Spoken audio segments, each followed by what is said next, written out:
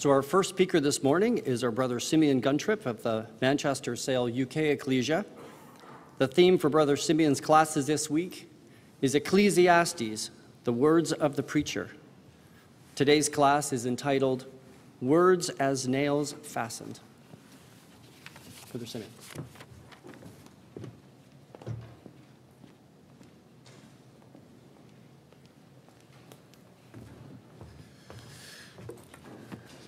Well, good morning, my dear brothers and sisters in the Lord Jesus Christ. I don't know about you, but, you know, we go through our readings, don't we, year by year, and it's a wonderful privilege for us, isn't it, to do our daily readings. And we come across the book of Ecclesiastes, and there's some wonderful things in the book of Ecclesiastes, but sometimes we might think, well, why does it say that here? Or why is that word or that phrase used here? Or what am I meant to make of this or think about that? And it can appear a little bit disjointed sometimes. So what we're going to do this week is have a close look at the book of Ecclesiastes, and hopefully by the end of the week have perhaps a more rounded appreciation of what's in here for our learning. So I have two key objectives, really, for us all this week. We will be obviously looking at the book and drawing some conclusions and comparing Scripture with Scripture to understand the book better in its own right. But my second objective is there are going to be some things which we'll look at and come across which are learning in progress, as it were. That we won't have time to pursue all the links and the threads and the themes that come out of Ecclesiastes. So there's some things that I'm going to say, well, you might want to pursue that more for yourselves in your own time and opportunity. But what we will find today, God willing, is start looking at the preacher, who is the preacher, and just to get it off the table, as it were, yes, I do believe that the backdrop to Ecclesiastes, as will consolidate throughout the week, is the days of Solomon, and the context of a lot of the phrases that are used and the words and the themes and the ideas relate back to Solomon. We'll see that quite clear, and particularly tomorrow we'll be looking at that. Now, many critics, when they look at the book of Ecclesiastes, say, well, no, it can't be Solomonic days. It's got to be after the exile, because look at this language, look at that language, look at the words used here. They're later in history, the later Hebrew that's being used here. Well, my view is, as Ecclesiastes itself says, that their words soon become a weariness to the flesh of the critics. So we let the Scriptures interpret the Scriptures, don't we? That's what we do, to let the Bible help us understand what the Bible itself is saying. And God can use whatever language He wishes, whatever era of time He wishes. So that's not a problem to us if there are words that are used later in history. So we're going to consider aspects of the preacher, and then we'll move a little bit later this morning into what I believe is some of the structure of Ecclesiastes. So come with me then. Let's begin. Let's go to verse 1 of Ecclesiastes, and I'm going to approach it this week thematically rather than verse by verse. I think that's more helpful when we approach such a book as this. So, verse 1. The words of the preacher, the son of David, king in Jerusalem. Now, the word preacher is the word koheleth in Hebrew, and in some books that you'll read, it is just styled, and Koheleth says this, and Koheleth said that. And it occurs 3 times in chapter 1. Let's just briefly look at that while we're here. Verse 1, we've already read that. Verse 2, vanity of vanities saith the preacher. Vanity of vanities, all is vanity.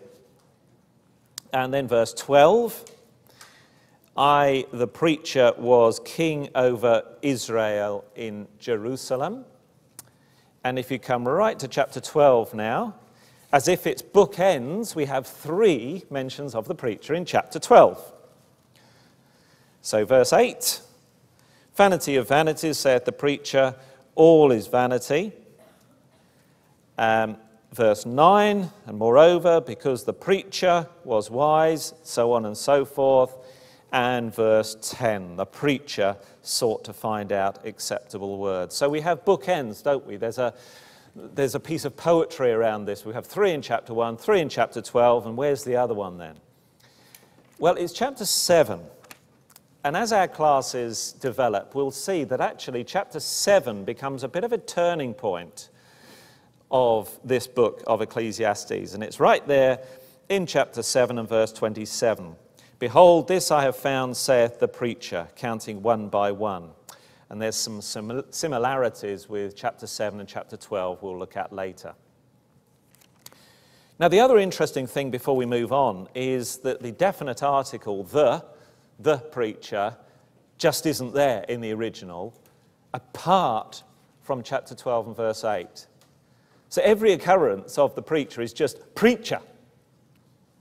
And I'll offer a suggestion why that's the case in a moment. The only place where there is the definite article, the, is in 12 and verse 8. The preacher saith, the preacher, all is vanity. So that's a point of discussion, but I'll come back to that in a moment. Kohelet itself comes from a word which means to assemble or to gather or to convene. So we have assembled. And the preacher is an assembler, someone who brings the assembly together, to convene. Now, this is where it starts getting fascinating.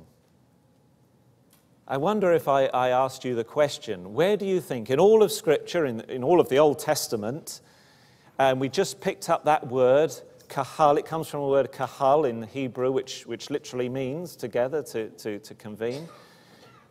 Which chapter would have the most occurrences of that word?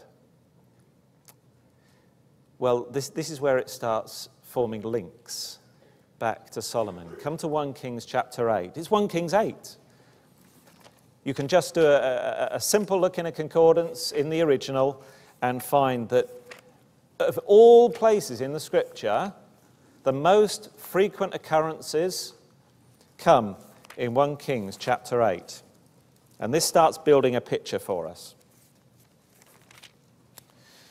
So there we are, and this is, of course, the wonderful prayer of dedication of Solomon when building the temple. Verse 1, then Solomon assembled. That's from the same word as kohelet, preacher. This is the word kahal. So Solomon was an assembler. He was a convener. He was a gatherer of people. And what a momentous occasion it was of building God's house. And we've thought a little bit about that from Ephesians chapter 2 yesterday, didn't we? So here is Solomon assembling then, kohelet, the elders of Israel and all the heads of the tribes. And verse 2, and all the men of Israel assembled themselves, same word, kahal, unto King Solomon at the feast in the month Ethanim, which is the 7th month. Now, a very, very closely related word, it's just a different conjugation of the same word, kahal, comes through the rest of the chapter. So if we just turn over to verse 14, and the king turned his face about and blessed all the congregation. That's really from exactly the same root in the Hebrew, kahal. It's just pointed differently. The congregation, the assembly. And it's twice in verse 14, and all the congregation of Israel stood. Verse 22 of the same, and Solomon stood before the altar of the Lord in the presence of the congregation. Same again there. Verse 55, just quickly turn over to there, verse 50, and he stood and blessed all the congregation, And finally, 65. And at that time Solomon held a feast, and all Israel with him, a great congregation. 7 times. Isn't that interesting? 7 times we have this word come up in 1 Kings. Now, if I asked you where might be the second most frequent accumulation of this word, kahal, in the Old Testament. I'm not going to look at it all, but just very, very briefly come over to 1 Chronicles 28. It's actually where King David is handing over to Solomon, which is remarkable. So we get this frequency of the word kohel, kohelet, this gathering together, this convening of people, firstly with David as he's handing over to Solomon, and then in Solomon's prayer, particularly so. Just look in 1 Chronicles 28. And verse 8. There we have it, you see. Now, therefore, in the sight of all Israel, the congregation, kahal, of Yahweh, the Lord, and in the audience of our God, keep and seek, now note this as well, all the commandments of the Lord. How does Ecclesiastes end? You know it. It's all about fearing God and keeping his commandments. And again, we haven't got time to pursue this, but just look through 1 Chronicles 28 and 29, the number of times that keeping God's commandments come up. It's his earthly father's recommendation, isn't it? David, Solomon, keep God's commandments, keep God's commandments, keep God's commandments. David is saying to his son, it's the best advice I can give you. Read his word. It's the best thing I can say to you, Solomon, as you begin your kingship. And it's a beautiful thing, and we'll discover this later in the week, God willing. It's a beautiful thing that Ecclesiastes ends on that note. I've got there, keeping God's commandments. So, more of that later. But I just wanted to point out this association between the life of Solomon and our book of Ecclesiastes that we're going to be addressing. Now, kahal in its own right is an interesting word, the assembler, and it comes up again many times in 28 and 29. I'll leave that for you, though. But the first occurrence, and I would like you to just come back to Genesis 28. This is the first occurrence in the scriptures, in the original, of the word kahal. Now, we already know that it means to assemble, to bring people together, to convene. Now, look at this. Here it is. Genesis 28. This is all about Jacob and the so-called ladder and such like on his journey. But here, verse 2, arise, go to Paddan Aram, to the house of Bethuel, thy mother's father, and take their wife. Verse 3, and God Almighty bless thee, and make thee fruitful, and multiply thee, that thou mayest be a kahal of people, an assembly of people, a multitude of people, a group of people for God. That's the first occurrence. Now, look further on in this same chapter. Again, we can't go into the detail of this chapter. But do you remember he fell asleep on that pillar, didn't he? Jacob awaked, verse 16, and Jacob awaked out of his sleep, and he said, surely Yahweh is in this place, and I knew it not. And he was afraid and said, how dreadful. And that's in terms of how awe-inspiring is this place. This is none other, note, but the house of God. This multitude, this assembly is being associated with the house of God. We, brothers and sisters, are part of that assembly. We are the house of God, aren't we? And so it's as if when we come to the book of Ecclesiastes, my dear brothers and sisters, the words echo down the 3,000 years ago when it was penned. For us, the house of God, yes, we're living in the 21st century, but the principles and the ideals and the values of God are the same.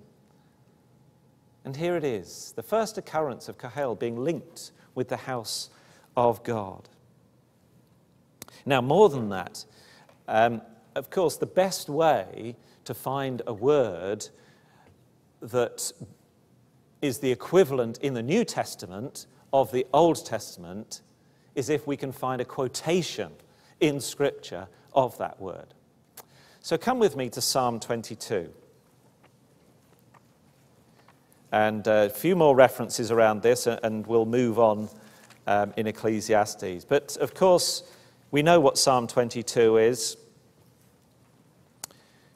Looking forward, remarkably accurately, under inspiration to our Lord, isn't it? Psalm 22. Look at verse 22. I will declare thy name unto my brethren. In the midst of the congregation I will praise thee. Ye that fear Yahweh, praise him, all ye the seed of Jacob.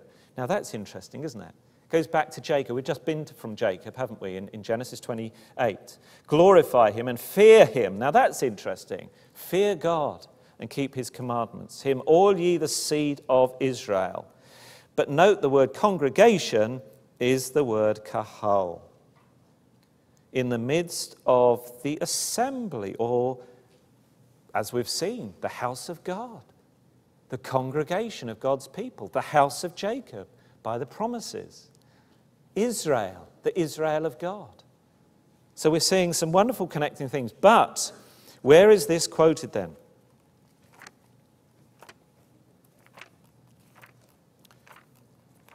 Incidentally, you're allowed to shout out if you want to. Hebrews 2. Come on, let's go to Hebrews 2. So Psalm 22 is quoted in Hebrews 2.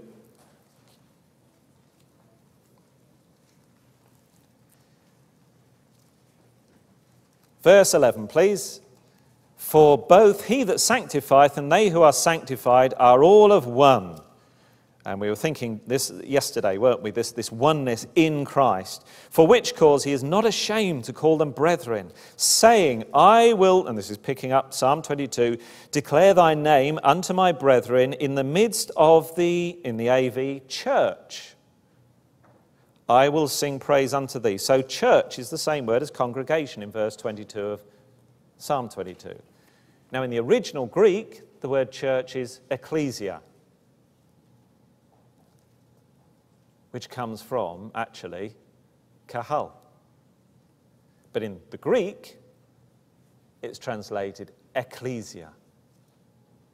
So this is why the Greek then is brought back, and the book of Ecclesiastes is headed up Ecclesiastes.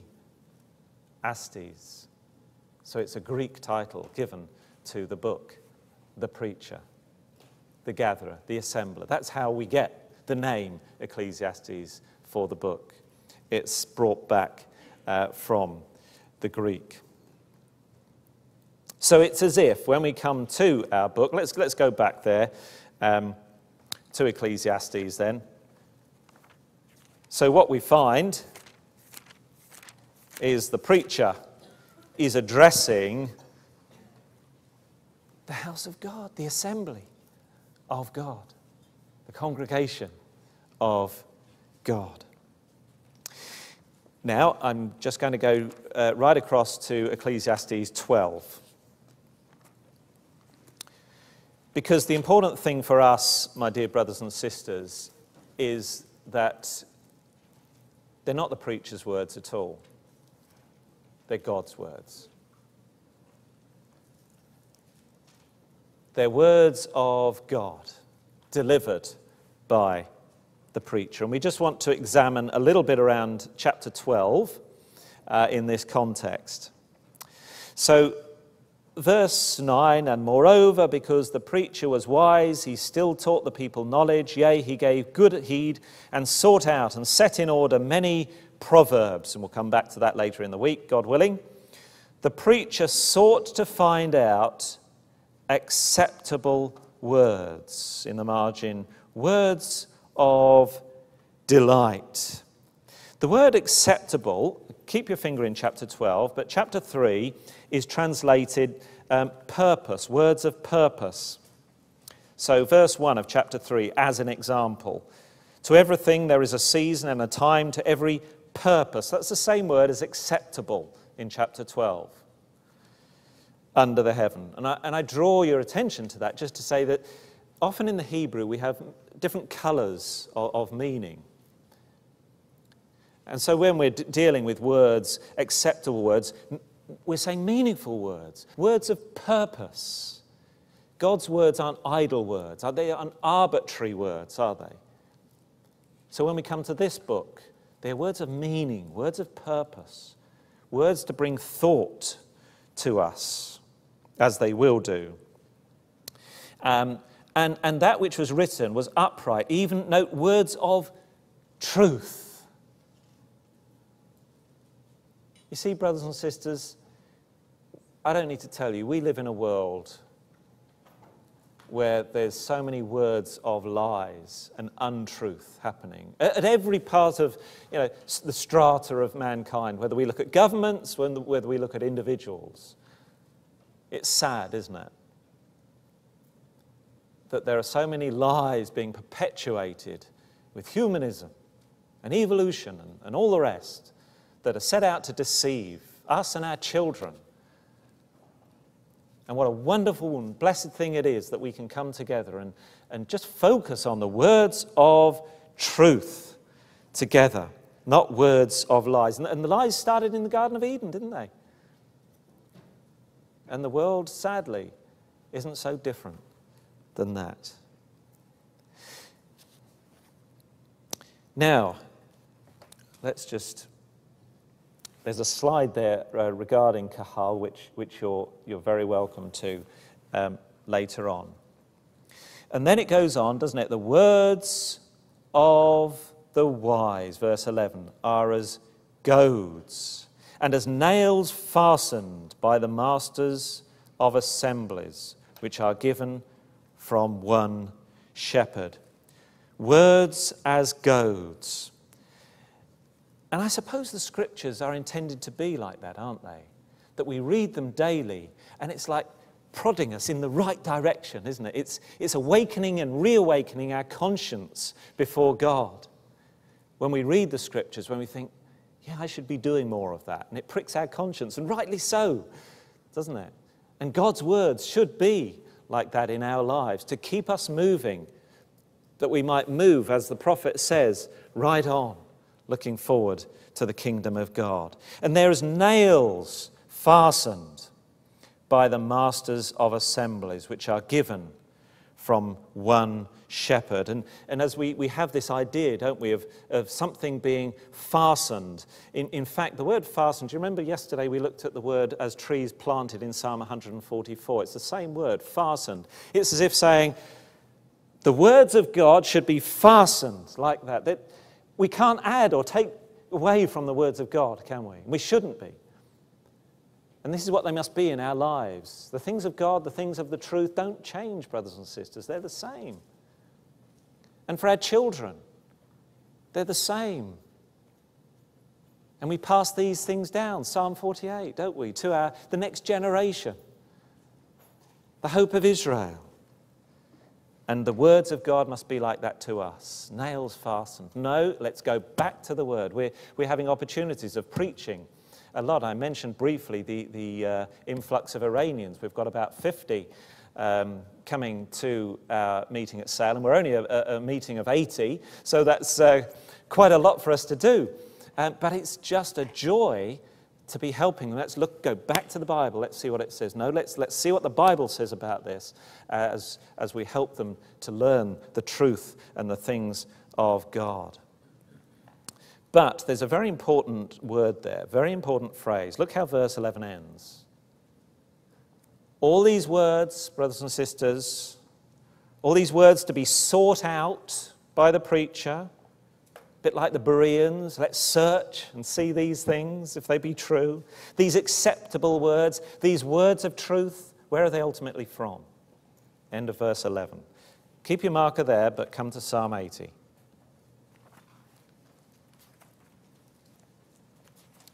One shepherd.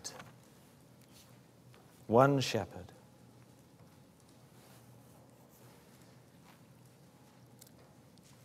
Psalm 80, verse 1, give ear, O shepherd of Israel. Thou that leddest Joseph like a flock, thou that dwellest between the cherubim, shine forth. And so he has in his word of truth, hasn't he? This one shepherd. All these words, they're inspired words from the one shepherd, from God. Yes, delivered through the preacher for our learning. And that's the remarkable thing about the Scriptures. I've already had some lovely conversations with brothers and sisters at this school, just talking about the wonder of the Scriptures themselves, the internal consistency of them. Just as an aside, where it says the masters of assemblies there in verse 11, that is a completely different word from kahal, so don't get misled there. The word assemblies is quite different from that. It means collections, the masters of collections. So what we have for us in Ecclesiastes is a collection of words from God.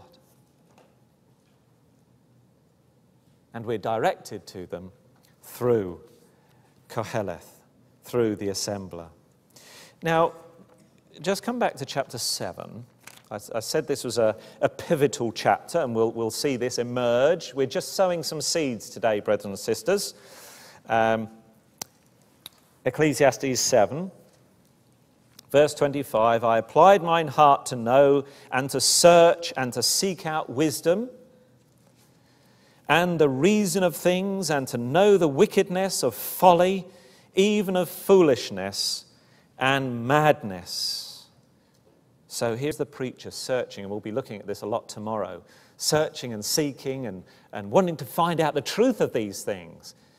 Has this world got anything to offer? Am I mistaken? What should I be looking for? And he goes on this quest, doesn't he? But more of that tomorrow. But here you see is the contrast, or the wickedness of folly. That's an interesting phrase in itself, isn't it? That folly is wickedness. The wickedness of folly. It's a wicked thing to be foolish before God, even of foolishness and madness. Is there anything? It's as if we're being asked the question, isn't it? Is there anything beyond the madness of this world? And of course, by God's blessing, we can see that there is. And I find more bitter, and so on, in verse 26. Now, there's an interesting little connection in the New Testament. Acts chapter 26, just picking up this idea of words of truth against the madness of this world. Which way are we going to go? That's the challenge, isn't it? Are we going to say that this world is acceptable, the madness of this world, which the vast majority on this planet do, sadly? Or are we going to see something in the words of truth? Chapter 26 of Acts, we have an interesting little discourse. And this is the occasion when Paul was before Festus. Verse 25. Well, just look at verse 24 to begin with. And as he thus spake for himself, Festus said with a loud voice, Paul, thou art beside thyself. Now, much learning doth make thee mad. That's an echo of Ecclesiastes 12, isn't it? Learning in this world makes us mad. And Paul is being accused of this now. It's as if it's the other way round. But, verse 25, but he said, I'm not mad, most noble Festus, but speak forth the words of truth. Exactly the same words that we find in Ecclesiastes. I'm speaking the words of truth, Festus. Listen to the words of God. These are the words. I'm not mad, not like the world you see around you. I'm speaking the words of truth, God's words. And soberness. And so, this is what we'll be looking at the words of truth from God. And back in Ecclesiastes 12, you see, there's the other contrast, isn't it? Verse 12. And further, by these, my son, be admonished, of making many books there is no end, and much study is a weariness to the flesh. Indeed, much study of the things of this world do become a weariness. Come over to 1 Corinthians, please.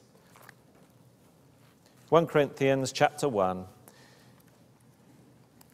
Because if there's a discourse on the foolishness of this world in comparison to the wonder and the beauty and the truth of the things of God, it's got to be Corinthians, hasn't it? So eloquently put for us. 1 Corinthians 1, verse 19. For it is written, I will destroy the wisdom of the wise, and will bring to nothing the understanding of the prudent. Where is the wise? Where is the scribe? Where is the disputer of this world? Hath not God made foolish the wisdom of the world? For after that, in the wisdom of God, the world by wisdom, by its wisdom, knew not God. It pleased God by the foolishness of preaching to save them that believe. Isn't that so true of today? That the philosophies, the sciences, the so-called progress of man, the so-called wisdom, have caused man to completely lose their way in terms of understanding the great creator and the sustainer of the very planet on which we live. How sad is that? Now, I'm going to leave that there. That's a few seeds sown, which we'll be picking up, God willing, through the week. And the last while that we've got together at this point, I want to look at the structure of Ecclesiastes. Now, again, as I said at the outset, sometimes we come to Ecclesiastes and read through it, and it's a little bit like the book of Proverbs, isn't it? We think, we're reading through and we're just getting into a flow of a debate, an argument, whatever, of the text. And then this verse comes in from the side and we think, so what's that doing there? Where's that come from? And what am I supposed to understand from this? And then we see a different tack taken. And the next chapter might be addressing a different subject, or 3 chapters apart, there might be some similar ideas and themes going. So how can we map out? Now, I've done a lot of reading from different brethren and elsewhere of suggestions. And by and large, they take it chapter by chapter and stop at verse such and such and pick it up. And I think there is some merit to that. But there's also some discrepancies as well. So I'm going to offer you what I've found very helpful, having read it through several times, to try and just get a feel of what's going on. And I offer it to you as something to work with. And even if you don't go for the structure that I'm going to present to you in a few moments, certainly the themes that are presented through this structure are there for us. So let me just take you through this.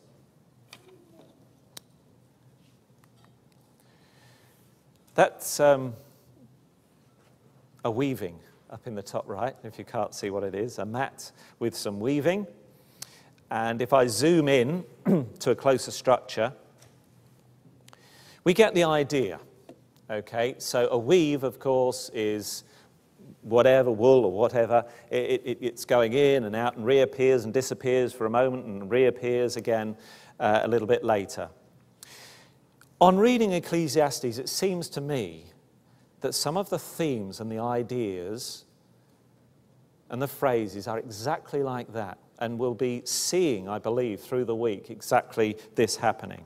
Now, let me put some words against this. I hope you can just about make out those words. So down the left, I've got preacher, knowledge, seeking out. These are some of the key words and themes in Ecclesiastes. Wise, of course, comes up. Purpose, forever. And along the top, I've got time, speech, beasts, and making and building things, chapter 2, for example. Time, that's chapter 3, a time for this, a time for that. Speech, watching the tongue, chapter 5, and the beast, chapter 3 and chapter 9, about comparing life and death, and beasts, they perish, and so on. And key words down the left. So in my studies, brothers and sisters, I just started nearly at random picking up some words and saying, I wonder where this word will take me. I wonder where this phrase will take me. Let's just look at it, just openly and see what God is teaching me and us. So let's progress it a little bit. Now this is where it really starts getting interesting.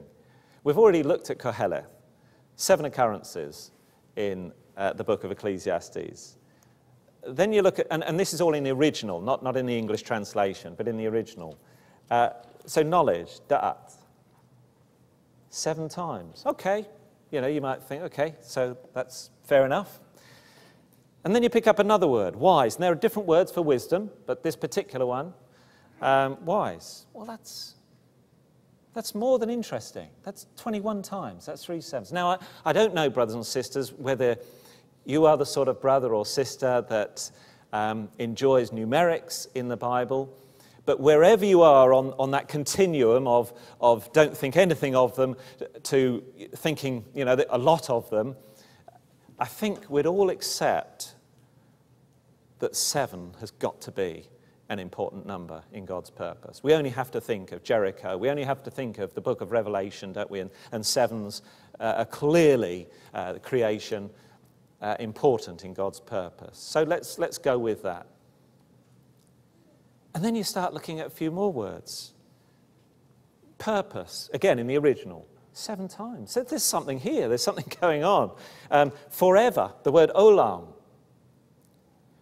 And it's interesting, I have my study upstairs in my house in Manchester, and Joseph was been doing his GCSE exams recently in his room, and he kept hearing me shout out, I've got another one! So he would come across and ask what it was. So we had a bit of fun just looking at words, nearly at random. And then a lot of these words as well seem to terminate in Ecclesiastes chapter 12. This is an accident, brothers and sisters. This is the sort of time, I don't know about you in your studies, that I just have to sometimes put my pen down and just sit back and think, this is amazing. This word of God has done it again. Just overwhelmed with the patterns that are there. But it doesn't stop there. And you just go on.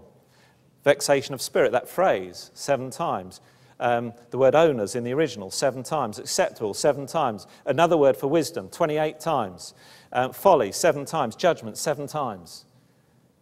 And actually now I'm in some correspondence with some other brothers who are feeding me with others, and I'm finding others, and Joseph's finding some others. So it's remarkable, brothers and sisters. It's as if God has put some sub-pattern underneath this to say, yes, look at these words. And it's as if it's got a divine blueprint to say, look at these words, look at the patterns that are there. So what we find, that the bottom line of this, I believe, is that through Ecclesiastes, we have themes going vertically, but also we have themes, words, phrases, going horizontally through the book. And that's why in the weave of this remarkable book, sometimes this phrase or word appears, and then it dips down, then it comes up again, and it's a theme in its own right. So we have to look horizontally to get the answer sometimes, often terminating in chapter 12, as well as some of the more obvious themes like time, a time for this, time for that, going vertically. Brothers and sisters, I offer it to you as food for thought. If it's helpful, that's good.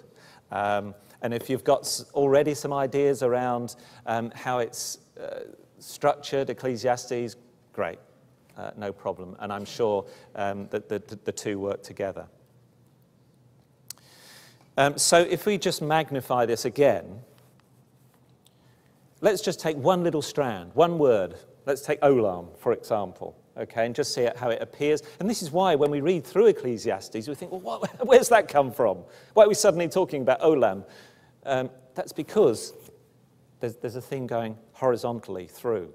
And it's a progressive theme so often that it starts here with some basic points and then takes us to the resolution of what God is trying to tell us. We will see this through the week, God willing. We'll be following some of these themes and learning a lot from it, I hope.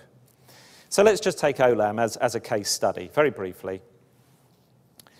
So the first time it's used in 1 and verse 4, the earth abides forever. That's the word Olam, forever. Okay, so it's a fairly clear statement back in Ecclesiastes. The next time it comes is 1:10. It's used to show that nothing new is from old time. There's nothing new from old. Then the next time in 2 verse 16, in days to come, all will be forgotten forever. So it's starting to help us think more spiritually now. There will be a day when all things of this life will be forgotten. Again, this will be a theme that will come up later in our week, God willing. And He's set the everlasting in the heart of the believer. Again, we'll be looking at that in detail on day 3, I believe. What does that mean?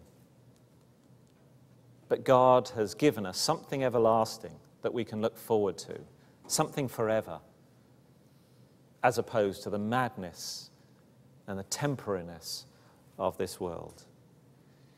And what God does, you see, is forever. And this is where our eyes need to be focused on God's eternal things, isn't it? And without God, there is no portion forever. So make your choice. You can be with the things of God forever, or you can have no portion in the things of God forever. It's a serious choice. Which way are we going to go? Ecclesiastes will challenge us time and time and time again this week, my dear brothers and sisters. Where are our perspectives? Where are our priorities in life? And there'll be some very practical lessons coming out for us. And then without God, you see, this is the end. We go to our long home. It's translated long in the English. It's the same word, olam, forever, of death. That's our lot without God. And yet here we are, with our scriptures open, considering eternal things. So that's, I hope, a helpful look at an aspect of the structure of Ecclesiastes. Now, there's one area I want to briefly address before we start rounding things off. And that is, and it's not surprising that through Ecclesiastes we have a sort of a sub-theme of creation. And I say it's not surprising because really Ecclesiastes is saying you've got to make a choice. And you know what? That's where it all started, isn't it? In the Garden of Eden. But the wrong choice was made. And we see that reversed in the Lord Jesus Christ, in a garden where the right choice was made. And Ecclesiastes continually takes us back to creation. So let me just put up a next slide. Now, I know that's going to be a little bit small for those at the back. But we have, of course, Abel, Hebel in Hebrew, which is the word for vanity. And although his life was cut off and short, he is the one, Hebrews 11, that was regarded as faithful. He made the right choice, didn't he, in sacrifice and offering to God. The word vexation and keeper is there in creation. Chapter 4 and verse 2 of Genesis. Knowledge, of course. What sort of knowledge are we seeking? Takes us back to creation, that choice. The days of life, sorrows are there in Ecclesiastes and creation. Seasons, of course, are there in Ecclesiastes and creation. The one breath. What are we doing with the breath that God gives us? Are we using our breath to help our brothers and sisters and encourage? Made man upright and good. And so in Ecclesiastes, we have the serpent in both. And of course, remember thy Creator in the days of thy youth. It's going back to get our perspectives right. Wherever you are in life, remember it all started with a Creator, with God. Whatever we have, whatever we're doing, whatever our state, it's of God. And in fact, Adam is there. If you've got Ecclesiastes, let's just go to Ecclesiastes 12. Isn't it interesting that verse 13, let us hear the conclusion of the whole matter. Fear God and keep his commandments, for this is the whole of Adam. The duty isn't there, of course, in the original. And the word man there is Adam. Really, that's what our life should be about, isn't it? This should have been Adam, but Adam didn't accept it. Originally, back in the garden, in creation, this should be the whole of Adam, to manifest God, shouldn't it? To keep his commands, to fear God, to keep his commandments. This should be the whole of each of us. We'll look at this, God willing, again next Saturday. And of course, the difference between good and evil. The choice was there in the Garden of Eden, and this choice is being presented to us again in Ecclesiastes, in our perspectives. Are we going to see that there's something in this world worth seeking after, or not? And we think of him, don't we, who chose the good and refused the evil, because his mind was set on eternal things. Every one of us in this room need to do the same, brothers and sisters, don't we? To choose the good, to make the right choice, to see the world for what it is, but to focus on the words of truth. So 2 final references, please, then.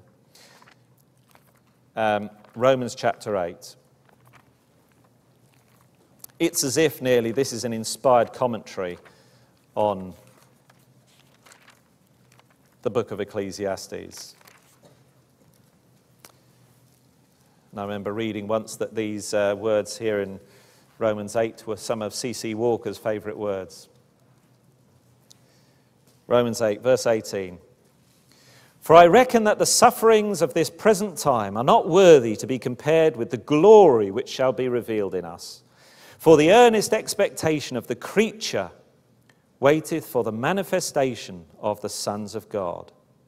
For the creature was made subject to vanity, not willingly, but by reason of him who hath subjected the same in hope. So there is hope out of vanity.